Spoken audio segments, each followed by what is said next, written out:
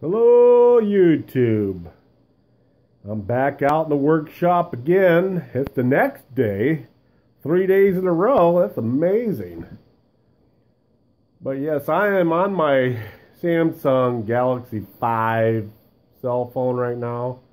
So hopefully this will turn out. There's my Maxx.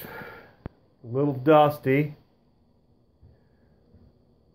Yep. I got my makeshift table right here.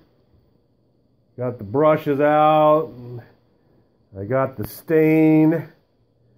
I got the stain all out and working pretty good. And now I'm on the clear coat of the polyurethane. So we're going to slowly come over here.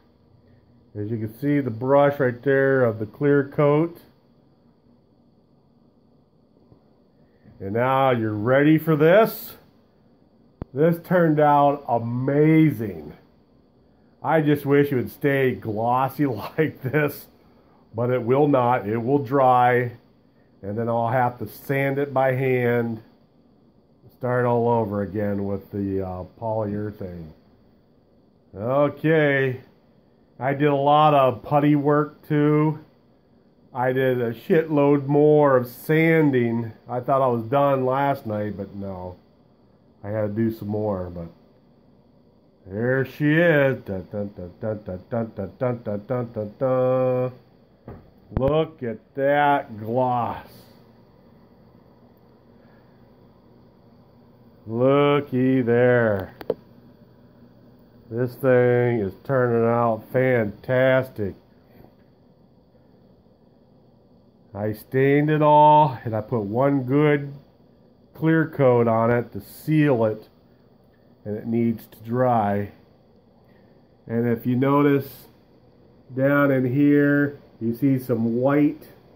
That's the glue that I try to sand, and it's impossible, and stain will not stick to that, which is fine with me because you won't see it anyways when the truck is on.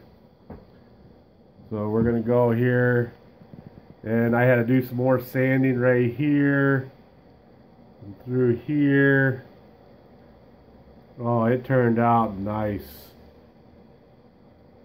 My dad would be proud of all the angles and the roundness because he always had problems with that. And then you can see the 5 holes I drilled. I drilled small holes, then I countersunk with a bigger drill bit so the head can go down in. So there's 5 holes there if needed. That's how I'm going to mount it to the door. And I did a lot more rounding here, as you can tell. Boy, that turned out nice.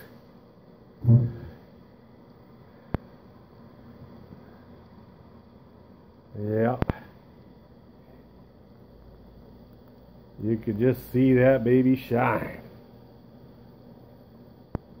But yes, I'm out here. It's a beautiful day in northern Pennsylvania, so I figured, what the heck, might as well get the propane wall heater going, and now it's running like a champ with the same tank. And without the heat, extra heat, heating up the fuel tank, feeding that, which is very, very odd.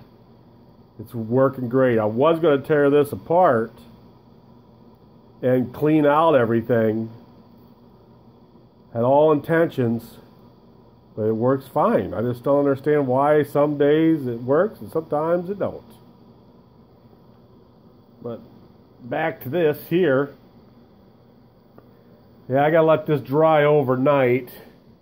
Figure get this garage pretty well stoked up at 60 degrees in this garage. And the stain and the polyurethane loves, you know, a little warmer than that. And that's why I have the fan blowing inside that, blowing the heat towards this here. But yeah, she turned out wonderful. Man, it's nice. I love the gloss look. I got semi-gloss polyurethane. I should have got gloss instead of semi-gloss. But when you put another coat on it, it turns out really nice.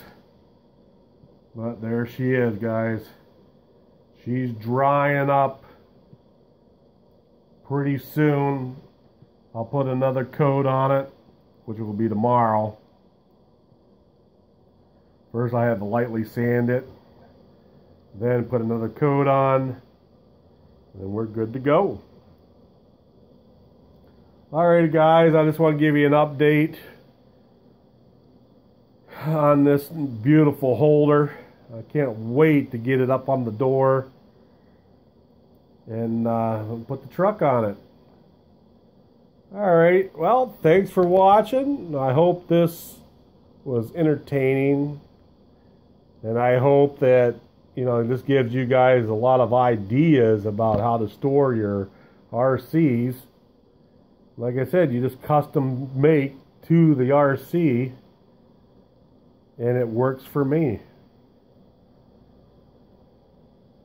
Alright guys, thanks for watching, and I'll be talking to you.